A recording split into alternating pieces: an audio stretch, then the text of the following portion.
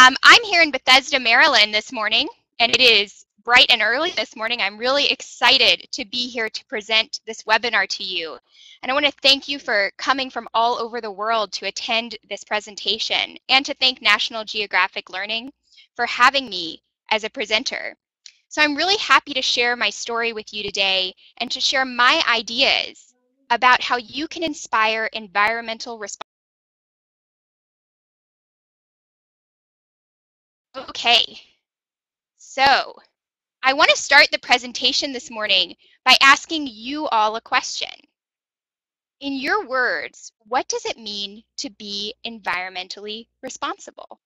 And if you have just a couple words or a sentence, can you just type some of your responses in the comment box so I can share those with everybody? 播放幻灯片的，总共52张幻灯片，没音儿了又。 Okay, what do we have? Be kind, conserve, be green, sustainability. These are all great answers. What's happening in the world? Conserve and respect. These are wonderful. Know the consequences of your action. Take care of everything around us. While you guys have some, oh, I love this one. To help save our forests and to be responsible for preserving parts of the planet. So these are all correct answers, and I think it just depends on how you interpret, this question. I can share what my answer was. Here I'm getting a couple others. Act locally, think globally. That's a great one, and we're going to talk a lot about that this morning. So my answer to this question, and I thought about this a lot, was to protect the Earth for future generations of humans and animals. And I say that because I'm really a conservationist. I love wildlife, I love animals, but of course I also love people. And I want to protect this planet not just for my children and my grandchildren, but also for the animals and plants that we share the Earth with. Because I think that they're important to our health and well-being, but that they also have intrinsic value. So the reason I bring this up, environmental responsibility, is because if you guys watch the news like I do, you probably get a little overwhelmed by some of the big environmental issues that we're facing. You hear about climate change, biodiversity loss, deforestation. These are really big issues, and a lot of people look to young learners as hope for the future. They hope that, as they should, that these young people can help us to solve these problems in the future. And I think it's really tempting as educators and as people who care about the environment to show photos like this one of deforestation in Borneo to young learners and to teach them right away about these big environmental problems. But I think that we can really overwhelm them with negativity if we go straight into these big environmental problems. For me, the first step to inspiring environmental responsibility in young learners is to help instead to create a positive relationship between nature and young learners. This is one of my favorite quotes about environmental education. It's from author David Sobel. If we want children to flourish, to become truly empowered, let us allow them to love the Earth before we ask them to save it. And that quote really defines how I think about environmental education for young learners. I really want to try to connect young learners with the Earth, with their backyard, nature in their backyard, wildlife in their backyard, so that they can have this positive relationship. And today I'd like to share the story of how I fell in love with nature, how that initial wonder and curiosity has led me to become a conservationist, and how I think that you can inspire your young learners to care about the future of our planet. So, as Dave said, I'm a conservationist and a wildlife photographer and a National Geographic Young Explorer. So I have a pretty fun job. I can't complain. In fact, I think it's one of the best jobs in the world, except for maybe being a young learner classroom teacher, because you guys get to go out and really make an impact in these young learners' lives on a day-by-day basis. But this is a photo of me in my office. Essentially, I'm in rainforest of Peru taking photos. And I've devoted my career to going into some of the world's most remote places, like the tropical rainforests and remote tropical islands, to bring back stories of rare and endangered species and the people who study and care for them. But my journey to becoming a photographer and a conservationist, it didn't start in some far away place. It actually started in my backyard. So I grew up in North Carolina, which is a state in the southeastern United States. And when I was 11 years old, my father, who was an amateur photographer, gave me my first camera.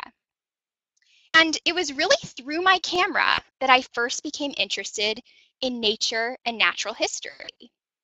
These are some of my first photographs that I took, all in my kind of backyard in my neighborhood. And I would explore nature. I would spend an hour looking at an anthill and watching ants coming in and out of the anthill with my camera kind of poised at the ready to take photos. It was through the camera lens that I watched butterflies going from flower to flower, and I became interested in details. And I started to share my photos with my friends and family members. So I would take my photos to them and I would say, look at this amazing bluebird, like in this photo here. And what I realized is that photography had this incredible power to make people aware of their environment. It made them aware of the things around them that they had never paid attention to before. And through this experience, I started to become a photographer that wanted to use photos to make people care. You know, I think photos can help inspire all kinds of emotions. They can be beautiful. They can also help inspire wonder in people. So this is a photo of a tiny chameleon from the island of Madagascar. Do we have anybody from Madagascar here today? That would be really neat. This is a chameleon that is a fully grown adult. So it's really, really small, and I put it on a human finger so you can see just how tiny it is. Amazingly, it's not even the smallest species in Madagascar. The smallest one can actually fit on the head of a match. Photos can also make us care about species and places that are really far away from our homes. Like this photo of a Sulawesi crested black macaque from Indonesia. And I saw earlier that we had somebody from Indonesia on this webinar, so that's wonderful to see. Photos can also make us aware of environmental issues, like the overfishing of sharks and other big fish that are found in our oceans. And this is an issue that's happening worldwide. So it was really this understanding of the power of photographs that inspired me to apply to National Geographic for a Young Explorers grant to go to the country of Peru to photograph conservation efforts in the Amazon rainforest. I just got a great question. Do I get scared? Yeah, sometimes I get a little nervous when I'm out in the forest, but it's absolutely worth it every time. But you know, I love being out there in the forest. And in this case, I spent 10 months in the Amazon rainforest, and I was photographing these conservation efforts from the high Andes Mountains, seen here, all the way to the lowland Amazon rainforest. To make photos like this one, I would have to get up at 4:00 a.m. in the morning and drag myself out of bed and go into the dark forest in the middle of the night and to climb a radio tower that was about 60 meters high or 180 feet high so I could be above the canopy at dawn. But I wanted to do those things to really show how beautiful these landscapes are and to make people care about them. And Peru is full of adventures. You know, in this case, we had to trek for a couple of hours through the forest. We crossed rivers 11 times, and then we camped in the forest for 10 days in Peru. I was working with these park rangers who were monitoring wildlife. But we went out there so that we could really show some of the animals that were living in this forest. I got to photograph some pretty cool critters like mustache monkeys in the Peruvian Amazon, scarlet macaws soaring above the canopy, and even some smaller creatures, because I really love to not just show the big charismatic animals, but the rarer creatures, the ones that are overlooked. So like monkey frogs these really cute little frogs that are found in the understory and are a little bit camouflaged. And I'm telling you about Peru because it was a really great learning experience for me. Of course, it was an adventure, but more than that, it was a learning experience because I got to work with students. As part of my project in Peru, I was able to give presentations and photo workshops to students in schools. And these are some of those students out bird watching in one of the forests. And as I shared my photos of wildlife with these students, like the mustache monkey or the scarlet macaw, what I realized is that these students had almost never heard of these animals. They actually knew more about elephants and giraffes in faraway Africa than they did about the incredible animals that are found essentially in their backyards. And that was a very important moment for me as a photographer because I really realized that we have to connect kids with nature in the places where they live. Kids are not going to care about protecting wildlife if they don't even know that these species exist. So now I actually am really interested to hear about your experience with kids going outdoors. So I'm just going to launch a quick poll, and I'd like to hear about, let me just go ahead and launch this poll. All right. I want to hear about how often you all take your students outside to play or take breaks during the school day. So if you can go ahead and just answer this question, I'll just give it 1 minute and then we're going to tally up and see the results.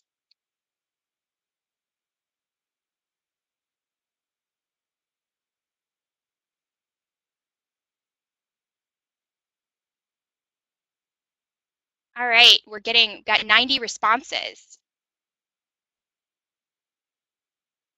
And I'm seeing some comments also in the comment box, almost never, a few times a month, at least once per day. And some of you are telling me that that's not even possible where you are. So that's, that's definitely, it just depends on what the options are. All right, I'm going to give it just 1 more minute. In Singapore, once a day, it's too cold outside. That's an interesting question. Okay, he said, what's the question? How often do your students play or take breaks outside during the school day? All right, I'm going to go ahead and end the voting. We've got about 50% of you have responded to this question on the screen. So let me end the voting. And then I'm just going to show you guys the responses. All right, so I think that you can hopefully see this. So what we're seeing is there's some variety in the responses. Some of you say multiple times per day. Some of you say at least once per day, a few times per month. And I know a lot of you say in the comment box that you didn't have the opportunity to take kids out at all. So I think that this is a really important question to ask you as teachers because you actually aren't able to take your students out into nature. And I bring this up because, oh, I heard you can't see the results. Let me see if I can, share the results. All right. Now you hopefully can see the results. So I bring this up because I want to talk about the fact that kids don't get to go outside in nature that much anymore. And we're especially seeing this in the United States and the United Kingdom, where there's been a lot of research where kids are spending less and less time outside. So maybe kids aren't exposed to nature and these wildlife experiences because they're spending less and less time playing outside. And in 2009, there was a big survey that was an international survey that asked mothers how often their children explored nature. And in this case, children actually were not exploring nature that often. So the percentage of mothers who reported that their child explored nature on a regular basis was very low in most countries. You can see here in China, 5%, in the US, 33%, in Brazil, 18%. So that really, I think that's a different experience than maybe many of us had when we were younger. If I talk to my parents, They say that they got home from school and they spent their entire afternoon or evening outside playing until they came back for dinner. So I think this is an important thing to look at, this trend of spending less and less time outdoors. And this really influenced my desire to create photo projects that would help connect people with nature in their backyards. So when I returned from Peru, the first projects that I started working on were in Pennsylvania. And I worked on this project called Meet Your Neighbors, which was an international nature photography project to help connect kids to nature in their backyards and to introduce them to their non-human neighbors. So you can see me here in this photo studio out in the forest. And what I actually did was take a plastic sheet of white plastic, and I would place the animal very carefully so as not to disturb it onto this background. And I would take photos that would create these beautiful white backgrounds and would allow me to blow up these animals to larger than life sizes in photo prints. So here you see a turtle. On this next slide, you see a butterfly, and these prints would be blown up to, a meter wide. So kids could suddenly pay attention and see the details in these incredible animals. And it was a really great experience. One night I went into the state park and I photographed moths. And these are all moths that I photographed in one night in this state park. And even I was just astounded by the diversity and color of these species. And I really got to know these species in a way that I hadn't before.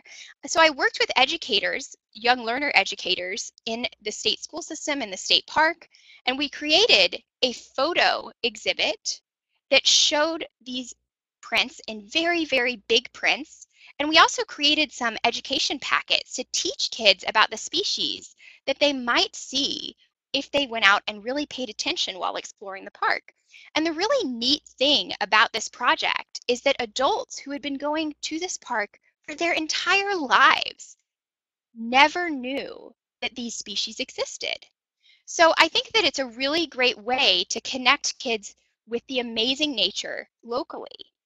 And so although I did this near my home in Pennsylvania, I've also taken this idea of nearby nature to other countries where I visited and worked. And as Dave said earlier, I spent about 6 months in the Indian Ocean on the island of Mauritius last year, working on a project to document Mauritius's endangered species. So I was working with the Mauritian Wildlife Foundation, which is a local nature conservancy that wants to talk about species conservation. So I just have a quick question for you guys. Do you know what this species is? You can just type in, aha, I'm getting it. You guys are all getting it. It's the dodo. It's the dodo bird. So Mauritius is really famous for being the former home of the dodo. And the dodo was this bird that was driven to extinction within 100 years of its discovery. The dodo is kind of a mascot of Mauritius. Every kid knows about it, but kids don't know about the species that still live in the country. And so I started to work with the Mauritian Wildlife Foundation to create a project where we would create compelling images of these remaining species to help reconnect kids with nature. So here's one of those species, and this is actually a pretty incredible story. This is the Mauritius kestrel. And at one point in the 1970s, the Mauritius kestrel was the rarest bird in the world. There were only 4 Mauritius kestrels left in the entire world and 1 breeding pair. And a lot of conservationists thought, well, gosh, this is going to go extinct, just like the dodo. But instead, some conservationists came together and started an innovative captive breeding program. And now there are over 300 Mauritius kestrels flying free on the island of Mauritius. So it's a pretty incredible story. So we photographed the endangered species. I also photographed the more common species, like this Mauritius ornate day gecko. This species runs around in people's houses all over the island, and yet most people never take the time to look closely at it. So we were trying to show these species, the ones that aren't endangered yet, before they become rare or threatened. And I didn't forget the plants, because we often overlook plants. This is the Café Marron, and it's one of 50 species of plants in Mauritius that is critically endangered and has less than 10 individuals or 10 plants of this species remaining in the wild. It also has a really cool story that might appeal to this group. It was thought extinct in the 1980s and then was rediscovered by a schoolboy. So I think that's a pretty incredible story about how young people can really make a difference for science and the environment. So in addition to images of plants and animals, I was also photographing the people who were making a difference in Mauritius for conservation. This is an Aldabra giant tortoise, and it's pretty funny. He's actually on a scale getting a checkup to see how he's doing in his new home on this little island. And this was not even the biggest tortoise that went on these scales. But I really wanted to show that people can make a difference for animals. Here's another researcher holding a Mauritius giant fruit bat. And this bat is really, really cute. It's the only native mammal species on Mauritius, apart from some other little tiny bats. And I really wanted to show that conservation is in our hands and to empower young people to know that they could make a difference. And so we created this series of photos into an exhibit that went around to schools and museums across the country. And for many of these students, these images represented their very first exposure to these species. So I think this type of effort is incredibly important, this effort to connect kids with nature. And I just want to take one moment, if you guys can imagine with me what it would be like if we connected kids to nature in their backyards everywhere. If we did it really effectively, if we made young learners care about being environmentally responsible, we might not even need international conservation organizations, right? If we all protected the forests and rainforests in the places where we live, we could make a huge difference for conservation. And so that's kind of my big vision for the world. And that's what I'd really like to see happen. And you all are the people that really make that happen on a day-to-day basis. So that kind of leads me to my ideas for how you can use photography to inspire environmental responsibility in your students. I don't think it's only a matter of showing kids photos. It's also a matter of allowing them to take photos, allowing them to use photography as a mode of connection and expression. Yeah, I see a great comment. It starts by educating children. I think you're absolutely right. So I just want to ask, how many of you are using photography right now in your classrooms? Are any of you using photo projects or digital cameras or photo-based projects to teach? Okay, I'm seeing some. Great idea. No, but I'm going to get on it. Okay, great. I'm glad. That's the point of this webinar, is to inspire you to do it. Okay, some of you say you use it very often. And you teach Photoshop, and you use National Geographic books with pictures, iPads to take photos. So this is great. So it's good to hear that this is how you're using photography already. So as we talked about earlier, kids are spending less and less time outside. And I think it's easy to kind of demonize technology, right? To blame screens and computers and cell phones for kids spending less time outdoors. But at the same time, I really think we have to acknowledge that kids are going to have technology as a part of their lives. And our young learners are going to grow up with all of these digital technologies. So I think the question for me kind of becomes, how can we harness these technologies to inspire kids to connect with nature? And I really think that cameras are one of the best ways to bridge that gap. So I've come up with a few photography projects that you can use in your young learner classrooms to connect kids with nature. And just in case some of you aren't photographers and you don't know that much about photography yourself, I've also created a list of tips to help you teach photography in your classrooms. And as Dave said, we've got a package for you to take home, but right now I'm going to share some additional projects with you, as well as some tips for how to teach. So the first project, it's one of my favorite to do with young students, is a photo scavenger hunt. So what you're able to do with a photo scavenger hunt is provide a checklist of possible things for kids to look for with their camera. You can use circles, for instance. So in this case, we found circles in mushrooms and flowers and in this beautiful spider web. Or you could also ask them to look for patterns, for repetitive patterns. And you can do this with any number of things. You can look for colors or different shapes. And what I recommend is that you try a series of assignments. So you give them this little checklist, which we've actually prepared for you. And then when they're finished, you gather up the photos and look at them together. So you look at how each student has seen circles or each student has seen triangles. And what you'll see is that all of these kids have a different creative interpretation of nature. This activity really teaches observational skills, and it gets kids to pay attention to nature in a way that they hadn't before. They really kind of transform their relationship with the environment. Kind of one of my favorite experiences with this was a girl who went out in her schoolyard. We took the students out for an hour. They went out and looked and photographed.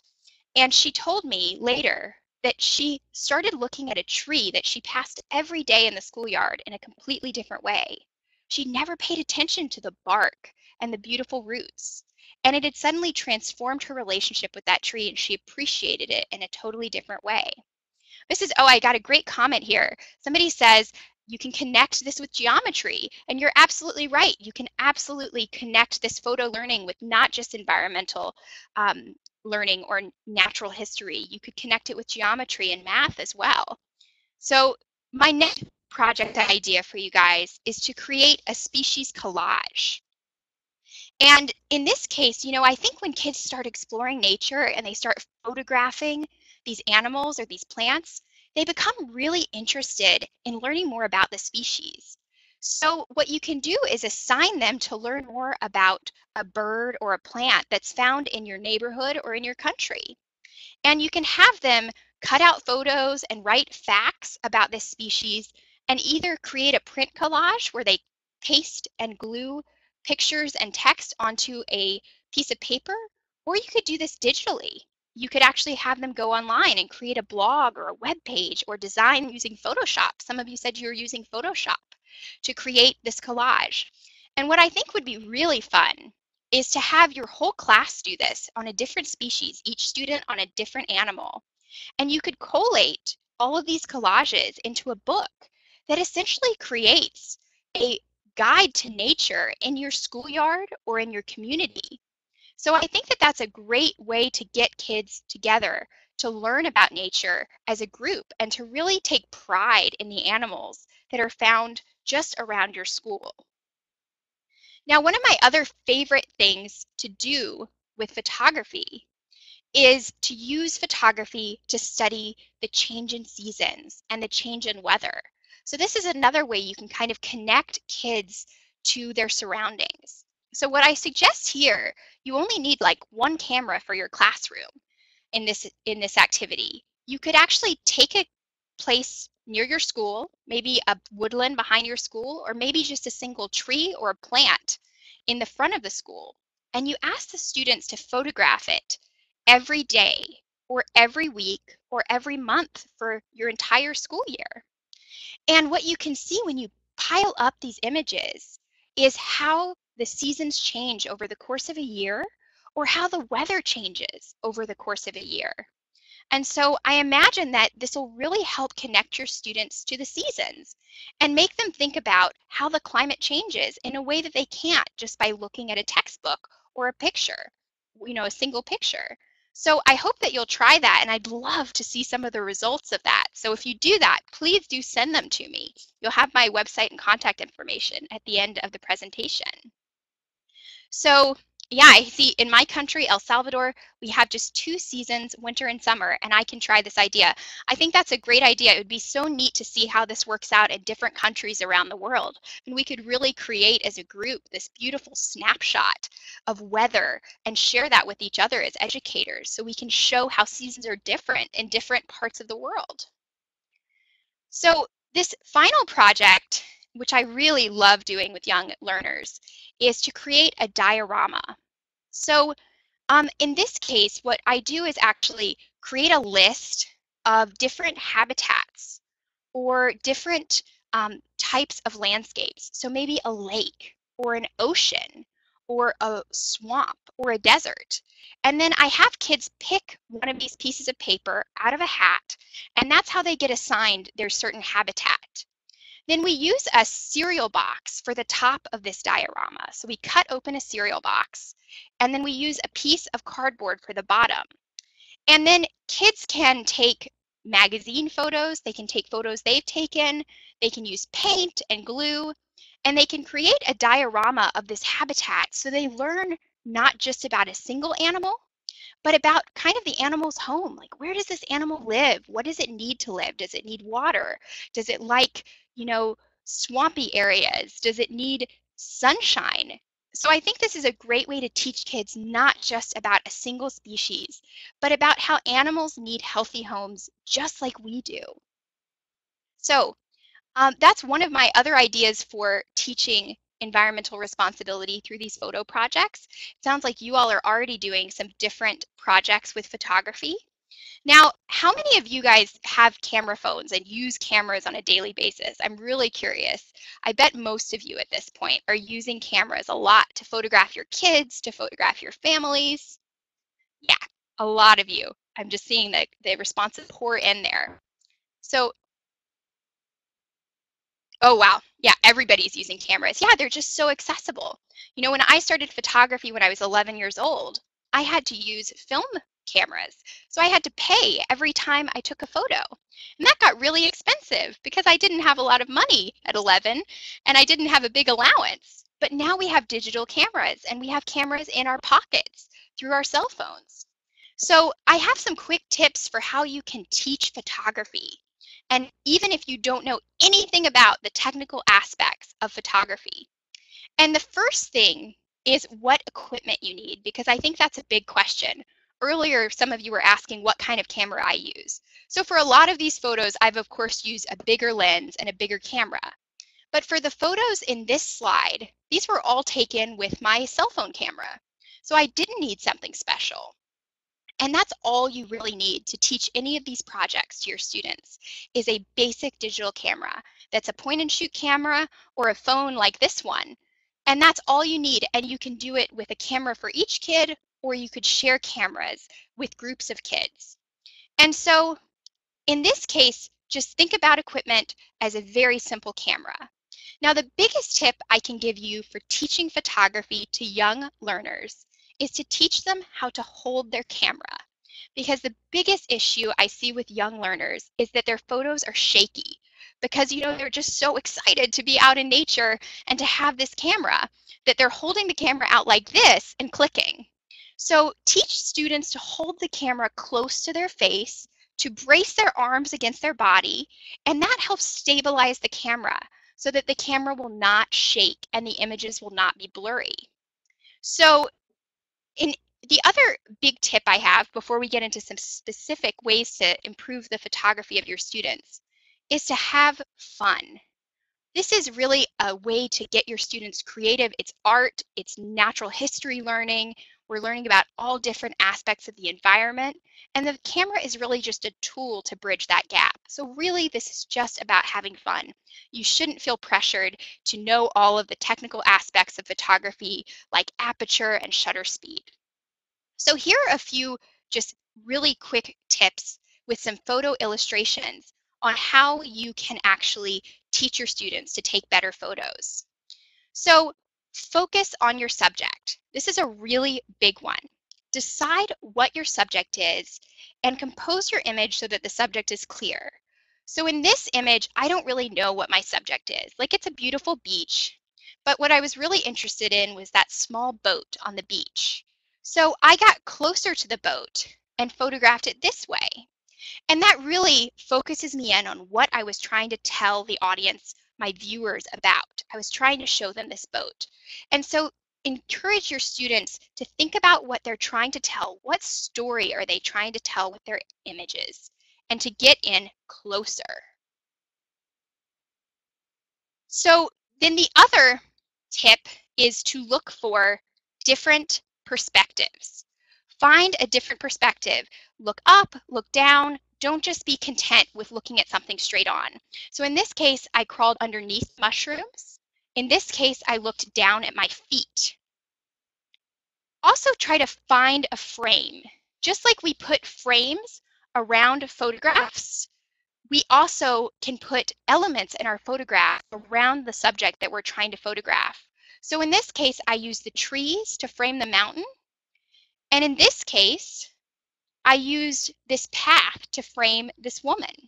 And it really draws your attention to the subject. The other one is using leading lines. So how can we use lines to lead us into the image? You could have a road going off into the distance, a fence leading up to a deer, or this boat pointing directly into the horizon. In this case, I use the palm frond to lead your eye into the parakeet. And this is, once again, you could really look at geometry and you could really tie this composition lesson in with other aspects of your learning. The other really fun one is to shoot at a subject's eye level. So, a lot of photographers will just photograph from above. They'll look down at a frog. What I do is look for a different way to show it. So I get down in the mud and crawl forward on my stomach and get right up in this frog's face very carefully so I don't disturb it, but so that I can actually show eye contact with the frog. So encourage your students to not limit their mobility. I mean, they can really get down on the ground. They can turn upside down to photograph the sky. They can get down and make eye contact with their subject, their little brother, their pet cat, or a squirrel outside in their backyard. And then the final tip is to experiment. Really use digital photography and the wonders of digital photography and our ability to take as many photos as we want to get your kids to experiment. These young learners can take a photo of a flower from far away, or they can go straight in and get up close and look at the details. As Dave said earlier, I worked on this project called Nature's Best Photography Students for a couple of years that actually featured photography and writing by young learners. And the quality of their work was just absolutely amazing. They sent me photographs from their homes in Africa or in Vietnam or in Scotland. And I wanted to share this because you just never know what this experience in photography is going to lead to. You may inspire kids to take their interest to an entirely different level. My father always said that if we give kids the tools and encouragement they need, you never know what they're going to come up with. And I always look back to this experience editing this photo magazine because it really inspired me to keep doing what I do. I want to end this presentation before we take some questions with this final photo, which is a really important photo for me. This was a young girl who encountered this dead shark on the beach in Mauritius. And I watched for a long time as she was interacting with this shark. And I watched also as her mother came up and interacted with her interacting with the shark. And her mother made a lot of comments, where she said, oh, it's disgusting, it's a bad, get away from it. And of course, sharks are something we need to be careful with. But the experience of seeing this interaction really hit home to me that our attitudes and the things we say in front of our students, in front of young learners about nature are just as important as these active projects that we do. If we want to inspire environmental responsibility in young learners, we have to model our behavior towards nature in such a way that inspires this very clear, positive relationship. You know, if you have an insect in your classroom or a spider in your classroom, which I'm sure some of you have had before, I've definitely had one in my kitchen, you know, you can kill it and say it's disgusting and scream about it. And your students are going to see that. Or you can take it outside and release it and say, you know, insects don't belong in our classroom, but they're incredible creatures that can be respected. And so I think that that's a really good example of how we can use our attitudes and what we say and do and how we interact with nature to influence the attitudes and the perspectives of our young learners. So thank you all so much for your time this morning, for your comments, for listening, for participating. And I'm now happy to take any questions you might have for a few minutes. You can type them down there, and I'm happy to take some questions and answer anything that you'd like to ask. So thank you. I see a lot of great responses. Okay, there's a good question. What are the challenges I've had so far as a nature photographer? That's a great question. So I think that, you know, a big challenge is being out in some of these very remote places. You know, a lot of times you don't have access to electricity, you know, so I'm working off of solar panels, or it takes a long time to find some of these animals. So all of the photos in this presentation are photos that I took, and to get some of the wildlife photos, I might have to wait 7 or 8 hours in the forest to see that animal and to be able to photograph it. And so that's a, you know, that's a challenge, but it's also, of course, when you're out in nature, you never know what you're going to find. And so it's really fun to be out there. So I'm going to just pull up a couple more of these questions. Okay. Aha. What needs to bridge the gap from loving nature to conserving it, acting on insights?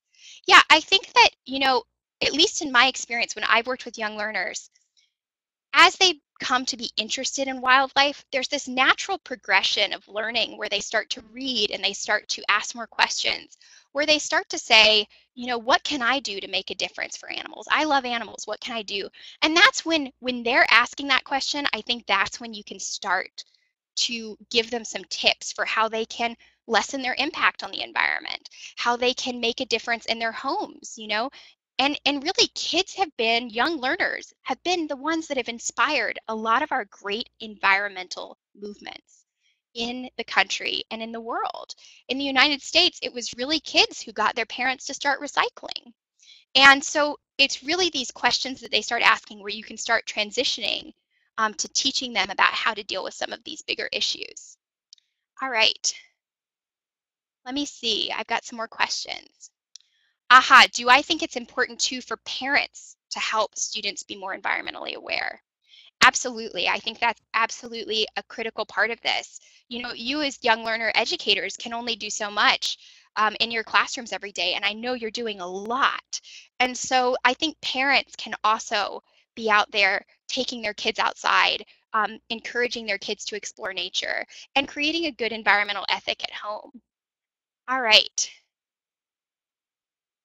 Sometimes, okay, here's a good one. Sometimes kids take a lot of photos and it takes a lot of time to load them up on a computer. You know, how do you sort through all of these photos?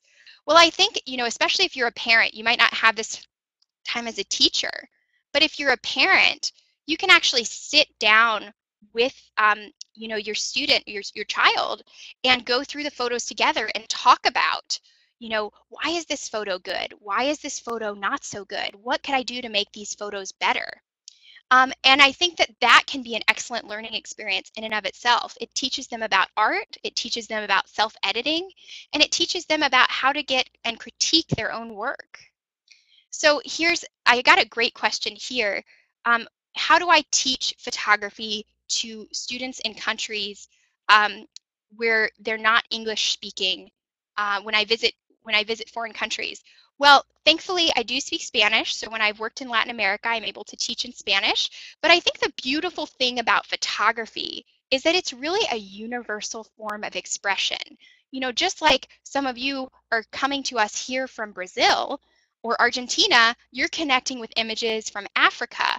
And so what I try to do when I teach in other countries is I try to spend some time showing photos from the places around the world that I photographed, but I also try to show photos from the countries where I'm teaching. So I usually spend some time photographing places where I'm visiting to teach workshops before I teach the workshop. So I can show kids that they don't have to go to Africa or Madagascar if they're living in, Argentina, or they're living in Costa Rica. They don't have to go across the world to take good photos. I want to show them that good photos can be taken in the places where they live.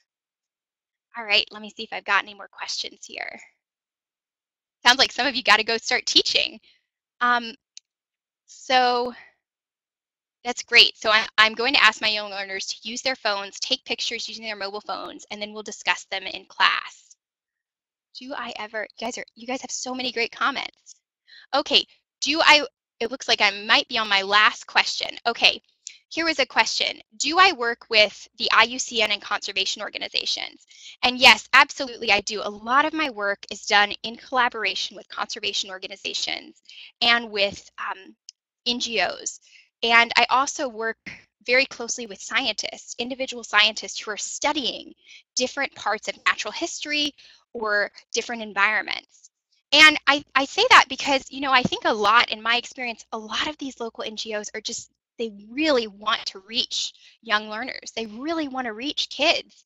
And so I'm sure that a lot of the NGOs in your countries would be willing to work with you and to help you take students out on field trips if that's an option that's available for you. But absolutely, that's one of the best ways that I connect with these stories and with these creatures is by working with scientists.